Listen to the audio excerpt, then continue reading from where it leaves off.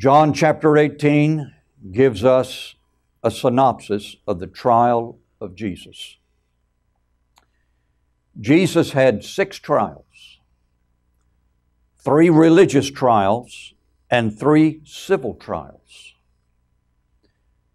And this took place a long time ago. But Jesus Christ is still on trial.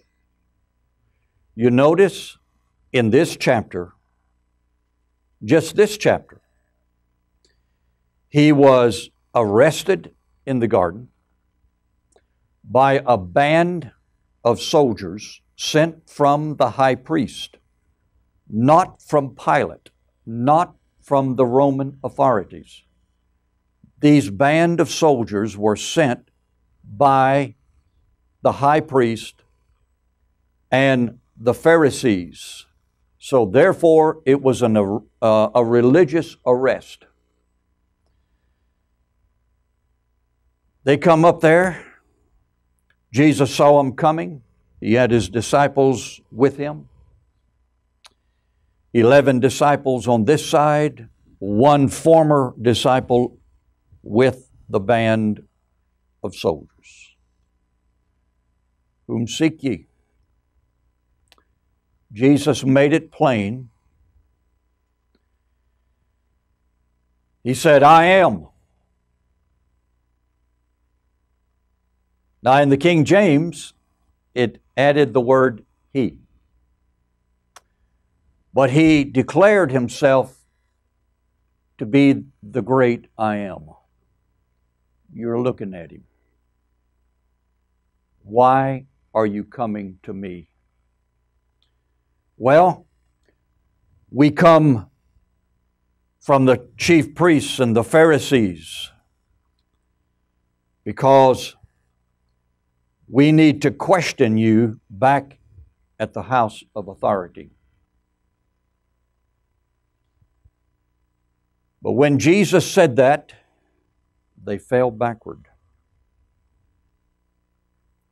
But you notice they got up.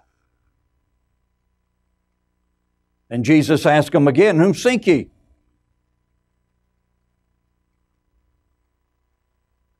They said, we seek Jesus of Nazareth. And He answered the second time, I am. You're looking at the great I am. In shoe leather, in humanity, standing there in His human weakness, subject to the authorities of men, but yet at His potential, at the very words that He could speak, He could call 72,000 angels. And He didn't do it. Because He said, I am come to drink the cup that my Father gave me. As we know the story, as the chapter so laid out, He was tried in a religious court. He was first taken to Annas. Then He was taken to Caiaphas, who was the son-in-law of Annas. Annas was we get the picture that he was an older man at this time. And he had 5 sons that had served as high priest. And now Caiaphas was his son-in-law serving as high priest.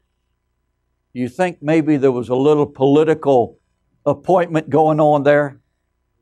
Well, first of all, these men were not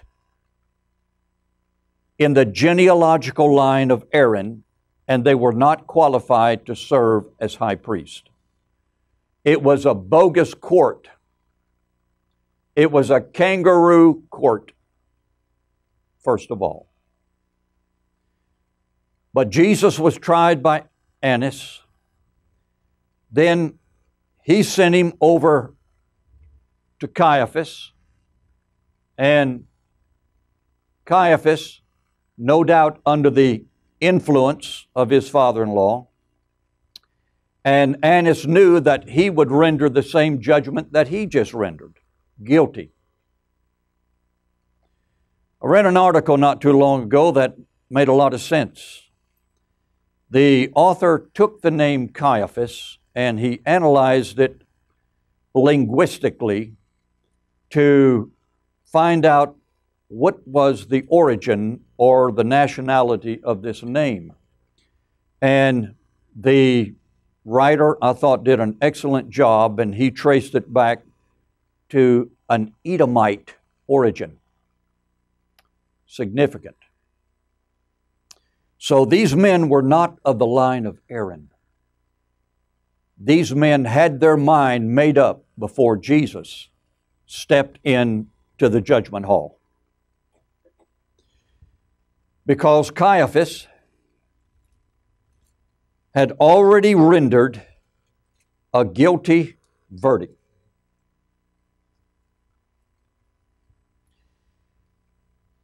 In John chapter 11, we see where Jesus raised Lazarus from the dead. That made him angry. And in verse 47, John 11, this is immediately after the miracle of raising Lazarus from the dead.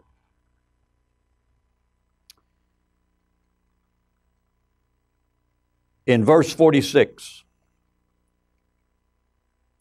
but some of them went their way to the Pharisees and told them what things Jesus had done. The Pharisees had their lackeys working for them. And so therefore they went and they said, hey, do you know what this man Jesus just did? He raised a man from the dead. Verse 47. Then gathered the chief priest and the Pharisees a council. And the question on the table was, what do we? What are we going to do about this man, Jesus Christ? You see, Jesus was on trial before he was arrested. Jesus Christ is still on trial. Jesus Christ is a national question. He's a political question. He's a religious question. He's a personal question. He's a social question. What we see going on in our country and around the world, especially in the Western world, is what are we going to do with this man called Jesus? They may not mention his name, but they know that he has written some law that says, thou shalt not. And we are not going to obey this law. So therefore, our Supreme Court, for example, or our Congress, says, what are we going to do with this? They know that law came from God. What are we going to do with this? So we have another council, a modern council of chief priests and Pharisees saying, what do we do? For this man doeth many miracles. If we let him thus alone, all men will believe on him. And the Romans shall come and take away both our place and nation. In other words, we have a grip on political power. You interpret this however you want to.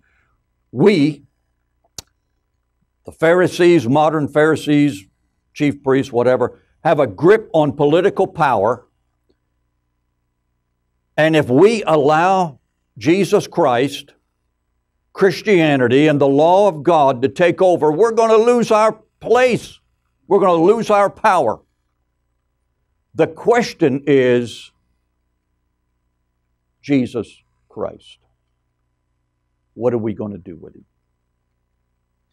Now, this same high priest is Caiaphas. So this is 7 chapters previous to his arrest. Verse 49, chapter 11. And one of them, named Caiaphas, same man, being the high priest that same year, said unto them, Ye know nothing at all, nor consider that it is expedient for us that one man should die for the people, and that the whole nation perish not. And this spake he not of himself, but being high priest that year, he prophesied that Jesus should die for that nation.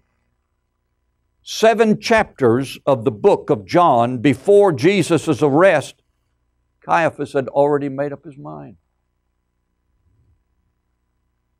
So that when Jesus, after being arrested by the soldiers, came into Caiaphas' judgment hall, the verdict was already read. You see that?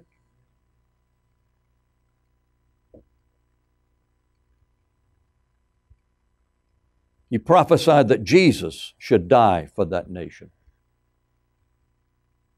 Not for that nation only, but that also he should gather together in one the children of God that were scattered abroad, all the other Israelites.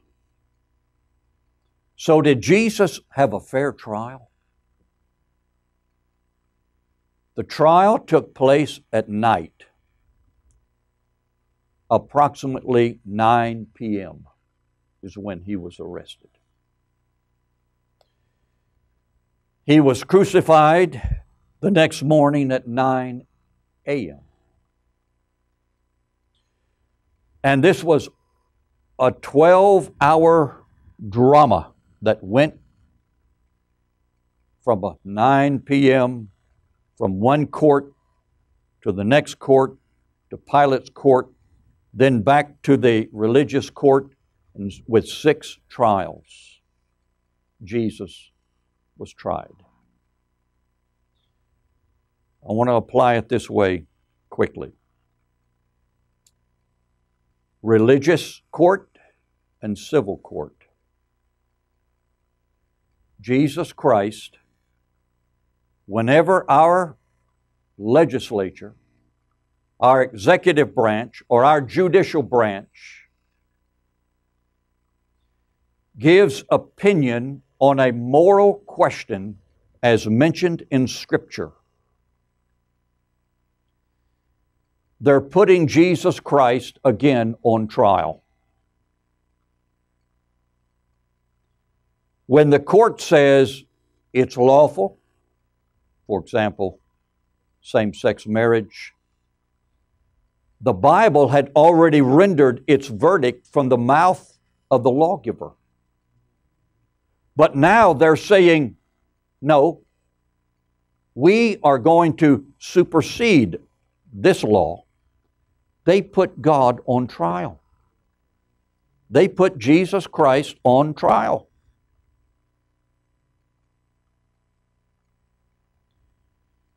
Unfortunately, it just made me really nauseated when the former occupant of the White House allowed for the rainbow colors to cover that White House. See, he was giving consent to something that God had already forbidden. Now, he put Jesus Christ on trial, and Jesus Christ lost. But that's not the last trial. Our God's going to put man on trial. And it will be the judgment day of all judgment days. We used to sing a song years ago, there's a great day coming. There's a great day coming by and by.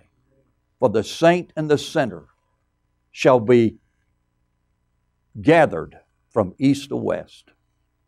There's a great day coming. But see, man, in his presumptuous arrogance, can say, Jesus, we're going to put you to death. Caiaphas rendered a guilty verdict. The civil authority invested in Pilate, he didn't know what to do. I find no fault. Now, how do we apply that today? Because the civil authorities have condemned him. The civil authority in Pilate consented to the religious verdict. You follow me? The civil authority consented to the verdict that was given by the religious authorities. That leads me to say this: as the church goes, so goes the world. As the church goes, so goes the government. As the church goes, so goes the culture. It comes back to the church. Now, standing there in front of these men, being on trial before the religious authorities, stood two of his disciples, Peter and John. And the record tells us that Peter stood outside the door. John went on in because he was known to the high priest. Went on inside. So Peter's standing out there. Peter's on trial by a little maiden.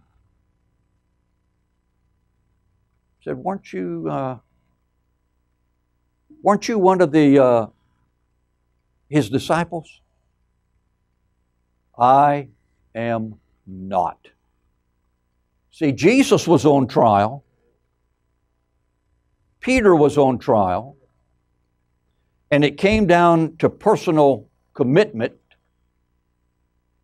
And Jesus was being condemned by the religious authorities. Now he was being forsaken by the chief apostle. I don't know him. Well, Malchus, who had just had his right ear cut off, and Jesus healed his ear, he was in the garden. He said, I recognize you. Weren't you out there in the garden? And maybe even, he might have even said, I'm the man that you cut off his ear. Peter said, oh no, not me. Not me.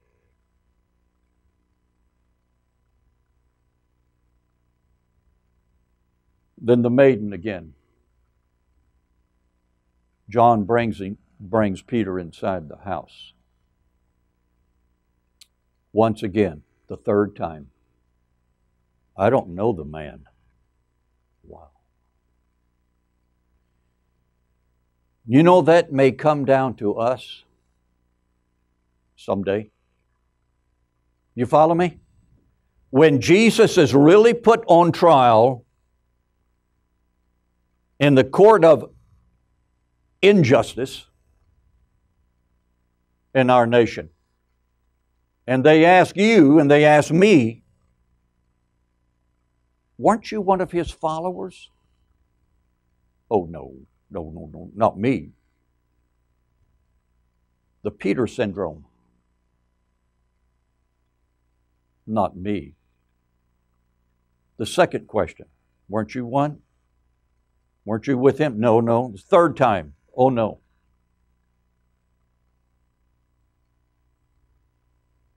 But there was an election in Peter, you see. He wasn't going to get by with it. This showed Peter's utter weakness. But Jesus said, Peter, when you are converted, you strengthen the disciples. However you interpret that, was that conversion in Acts chapter 2? Whenever. Maybe it began immediately when Peter went out and he wept bitterly. Bitterly.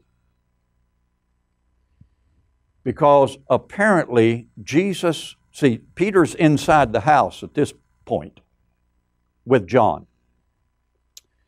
And Jesus turned.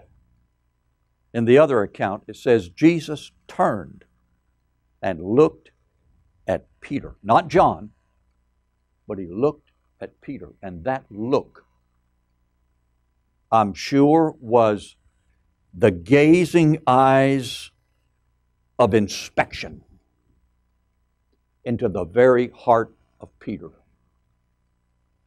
And I'm sure that Peter, using my imagination, no doubt, however long Peter lived, we'll say 80 years old, he could probably close his eyes and still see that look of Jesus. See the piercing eyes of the I Am look right through him into his very soul. And he went out and he wept bitterly.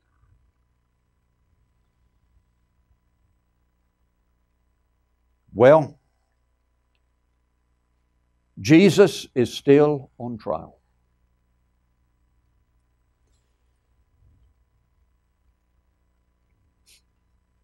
When he was born,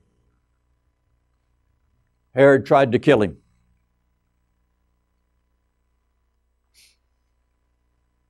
When he was introduced by John, John records, he made the world, but the world knew him not. They knew him not.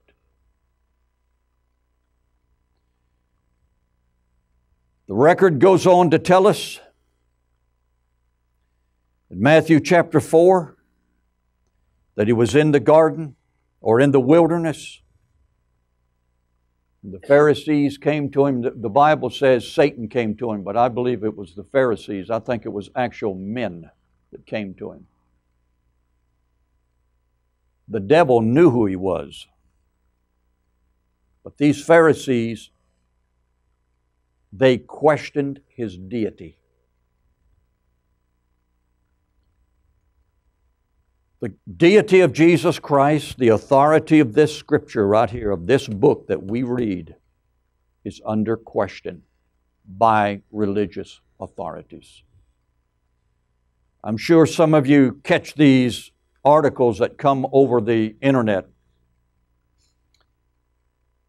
And there's some folks in Canada that send me quite a few newspaper clippings.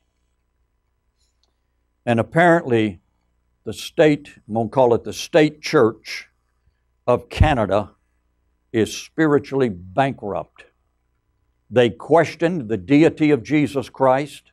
They questioned the authenticity of Scripture, but yet their religious system is organized, it's rich, it's systematized, it's everything that you want. But it's a graveyard, a religious graveyard. Jesus said, whited sepulchres. Lady sent us, or lady called up on the phone last week and told Mary Lee this. She attended St. George's Episcopal Church in Bridgeport, Connecticut. Christmas Eve program. And the priest she said, was an older man. And, you know, those churches are built with a sacred desk elevated several steps. And he tripped going up the steps. And this lady was sitting near the front, and she gasped, and she said a deacon gasped, you know, the old gentleman's going to hurt himself. But anyway, he got up to the pulpit, and he said that the Bible and the Quran are equal. This is in an Episcopal church in America. They're equal. And she questioned the deacon and called, he went on to say that the mother of Jesus, Mary, in the Quran is called Maryam. So therefore, he's going to call her Miriam by her, what he says, her proper name. So at the end of the service, this lady is just flabbergasted. So she mentioned about this horror to a deacon as she's going out the door, and the deacon said, well, you've got to love your enemies. And you've got to love Jesus too. You don't love Jesus, lady. You don't love Jesus, and you've got to love your enemies. Acquiescing, capitulation, giving over, equated the Bible with the Quran.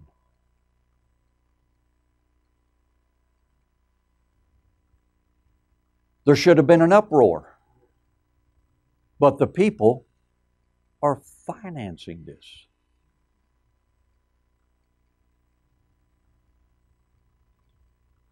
And that is not the only example. Many churches has put Jesus on trial. He's on trial in the religious courthouse. And we already mentioned he's on trial in the State House. And even Peter,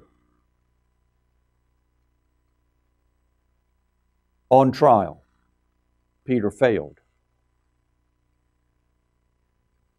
But he repented. But in another case, in John, I think it's John chapter 6, Jesus is speaking and he's saying some hard words, and he says something like, unless ye eat my flesh and drink my blood, ye have no life in you.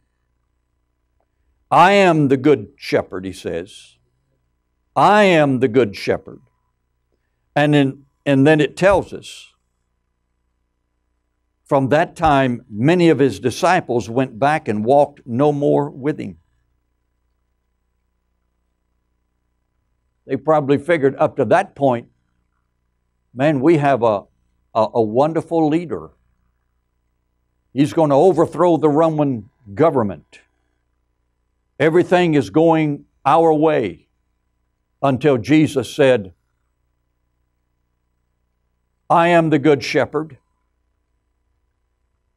No man can come unto me except it were given of him of my Father.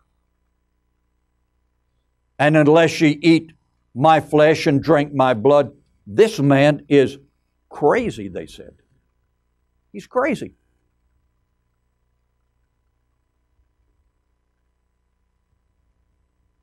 Jesus was on trial from his very birth.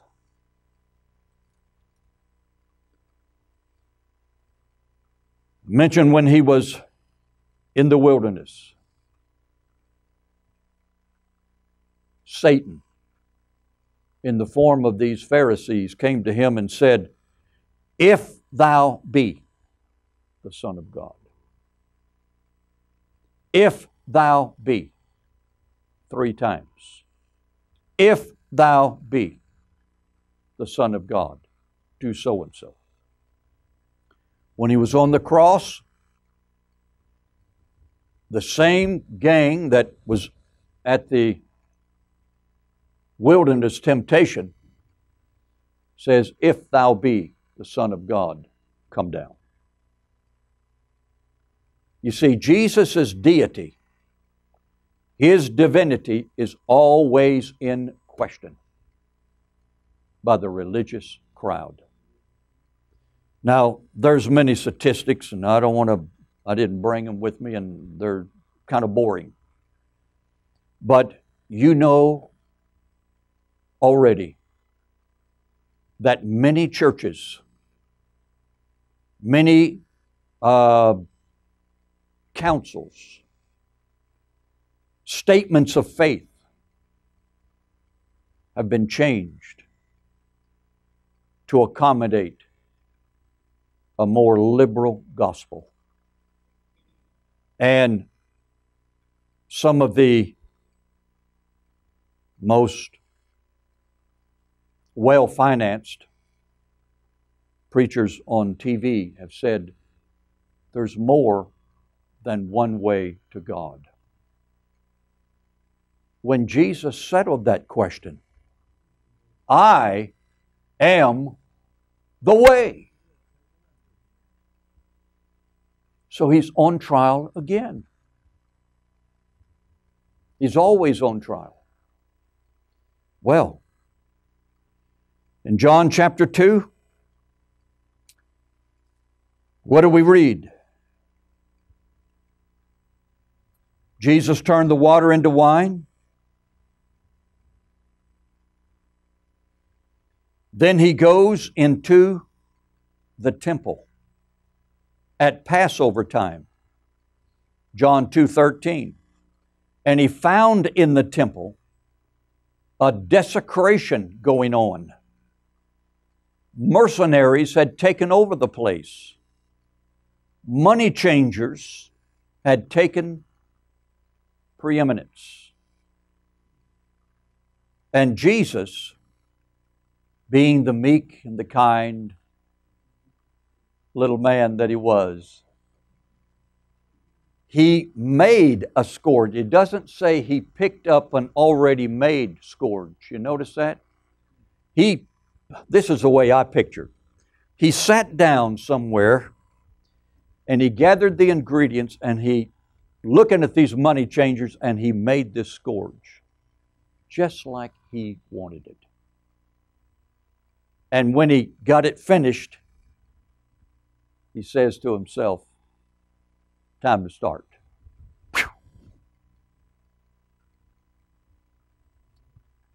He might have taken an hour to make that thing. And inside, He was probably boiling. Do you ever boil?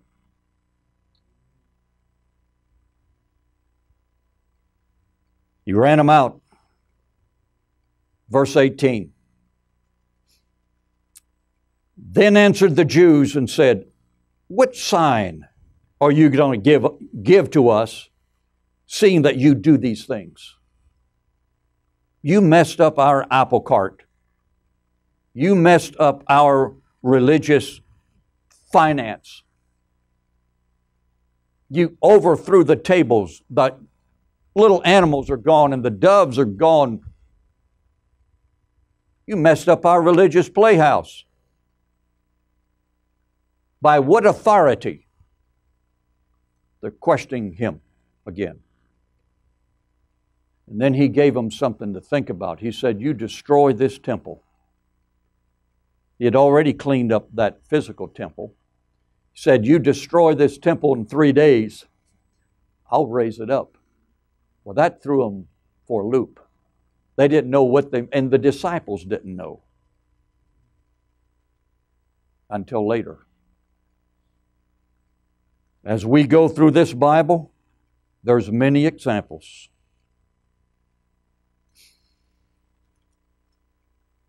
In 5:16, moving on quickly, the Bible tells us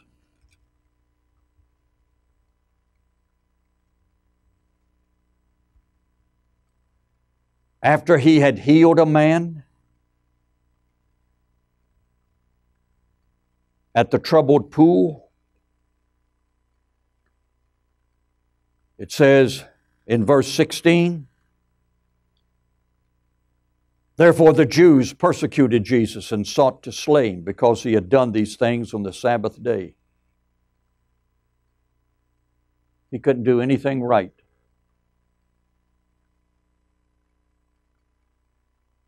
They questioned his authority. Verse 18, therefore the Jews sought the more to kill him, because he had not only broken the Sabbath, but said also that God was his Father. He knew just where to touch.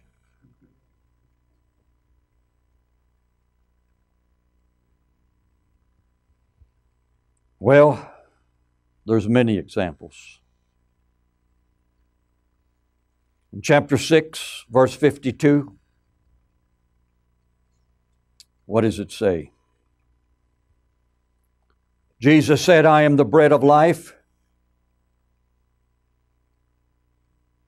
The Jews therefore strove among themselves, saying, how can this man give us his flesh to eat? How can he do that?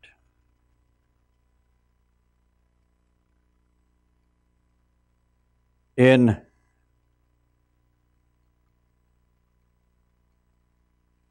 chapter 6, already mentioned that even some of his disciples forsook him and fled. It wasn't even safe for Jesus to go to Jerusalem. John 7:1. It wasn't safe.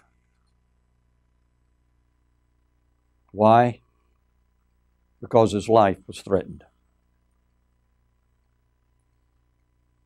Chapter 8, verse 13. Jesus said, I am the light of the world.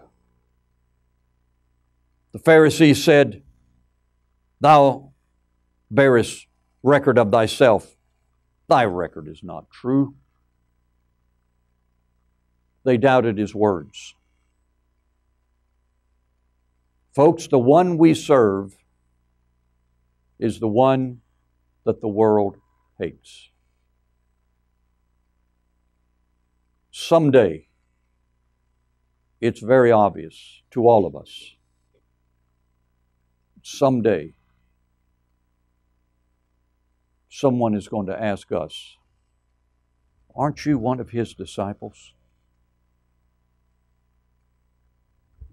What are we going to say? Oh, no, not me. Oh, to save my own skin, save my own neck.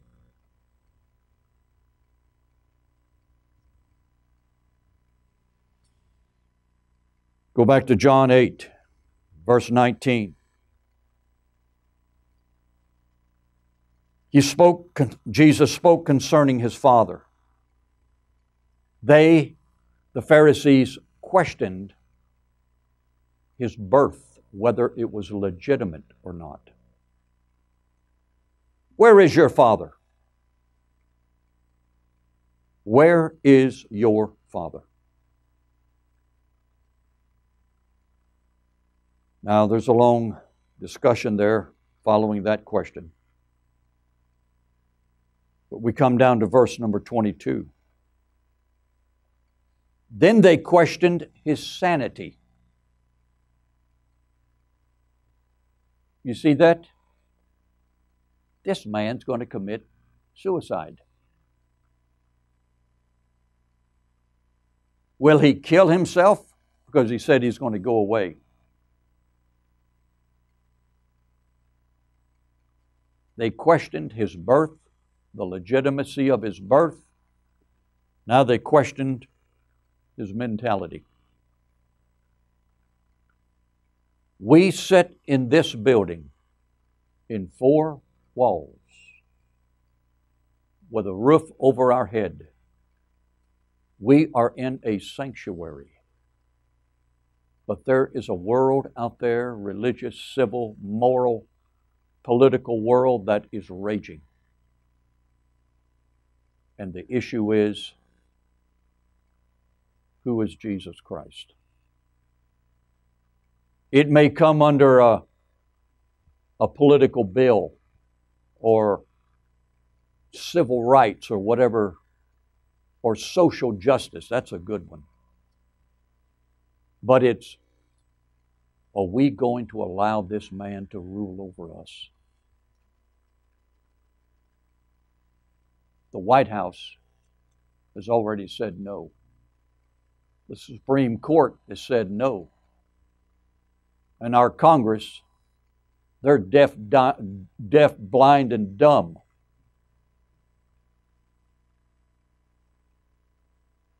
They won't speak up at all.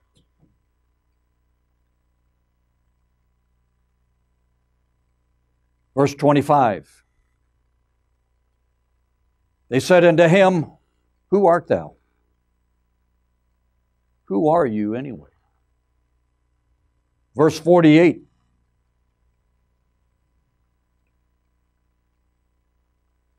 Jesus had just said, if you're of God, you hear my words. If you don't hear my words, you're not of God. Verse 48. They answered, say we not well that thou art a Samaritan, and you're devil possessed?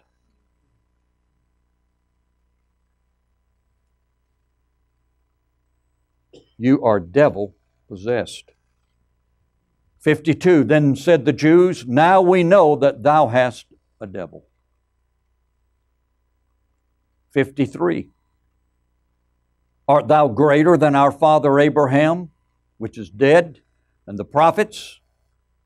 Who do you think you are? See, they question His deity, His pre-existence, His birth, His mental soundness. All this is going on yet today. It's going on yet today.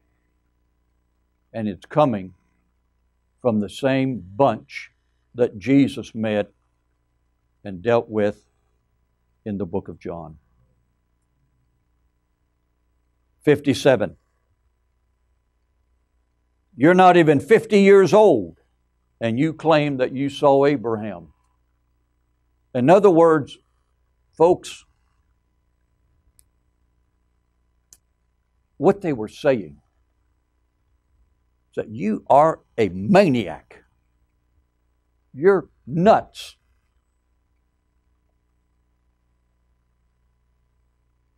That's what the world is saying today.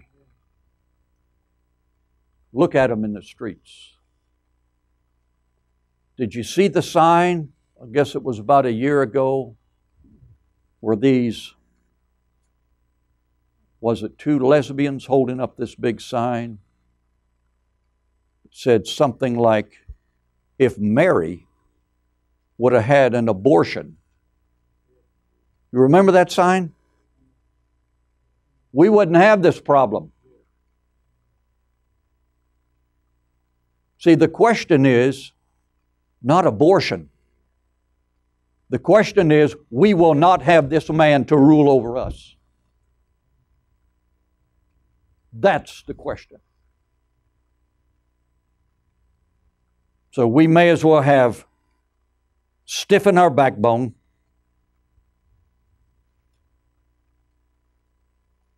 chapter 10, I want to move on quickly.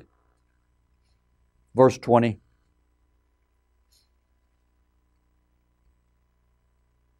Jesus said He was the good shepherd. There was a division among the people. Many of them said, this man is devil possessed. He's mad. Why even go listen to him?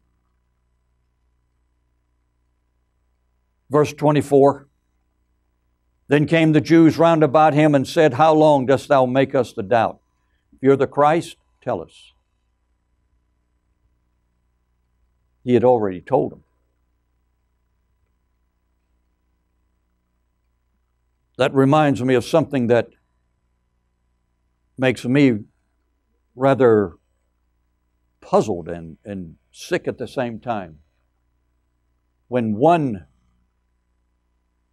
popular, well-financed, overweight preacher from Texas writes a book that says Jesus was not the Messiah.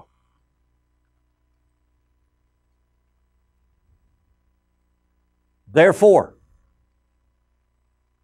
the Jews of today are exonerated for not accepting Him because He never said that He was the Messiah. I think you know who I'm talking about.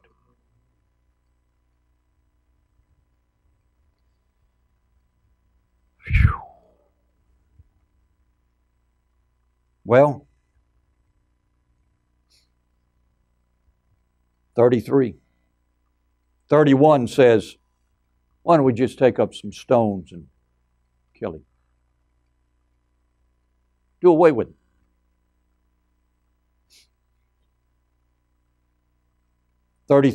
Jesus answered, for a good work.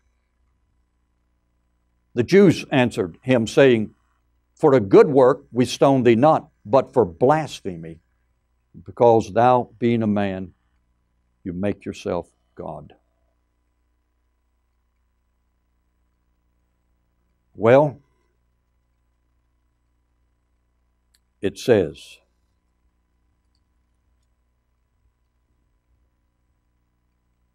chapter 11, verse 47.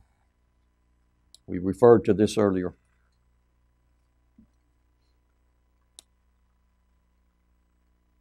They formed a council after the raising of Lazarus. But when we come to chapter 12 and verse number 10, they're still stirring over this miracle. But the chief priests consulted that they might put Lazarus also to death. If we could do away with his follower, if we could do away with the evidence of his deity, then the people and the council will be more apt to put Jesus to death. Folks, we're the Lazarus. Hello. We're the Lazarus. So, in plain oaky language, if they can nullify our testimony and do away with us, they can do away with the Christ. You follow me? We're the evidence. We're the ones that have been brought back from the spiritual grave and death. So, okay, we can't put Jesus to death right now, but, you know, if we could just get rid of these crazy right-wing Bible-thumping, you know, evangelical Christians.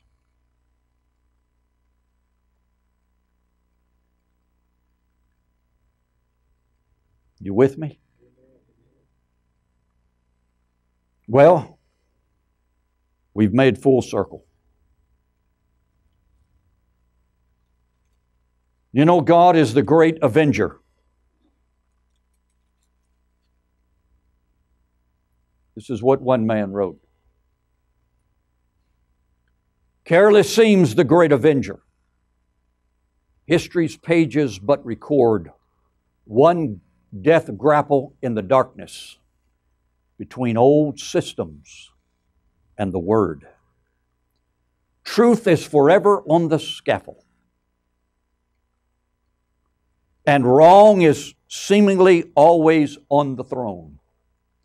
Yet that scaffold sways the future, and behind the dim unknown standeth God within the shadows, keeping watch above His own.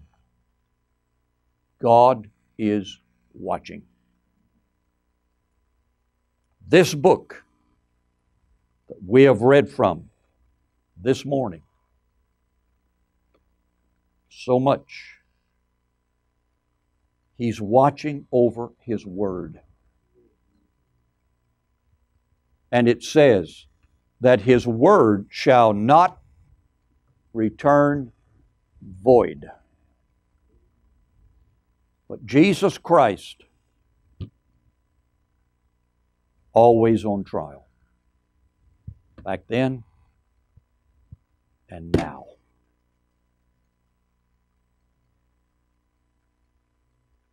Put yourself in the place of Peter. Do you know him? Are you a follower? We just stiffen up and say yes.